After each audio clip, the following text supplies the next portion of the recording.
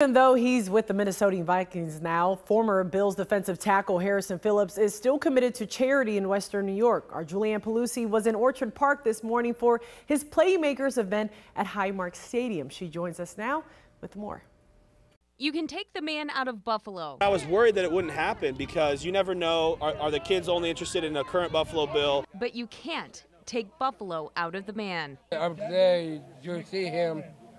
He has a wonderful, beautiful face of his. Former Bills defensive tackle Harrison Phillips is back in the city of good neighbors, pouring love and time into his foundation and passion project, Harrison's Playmakers. You'll see people who are blind, who have spina bifida, in wheelchairs, autism, Down syndrome. They'll participate in every single station we have. We figure out a way that they are able. I don't say disabilities, they have different abilities. The event, like so many others Harrison and his Playmakers put together, is for kids with special needs and developmental differences. My son, he's been waiting for this basically since last year. Last year was his first time he did it.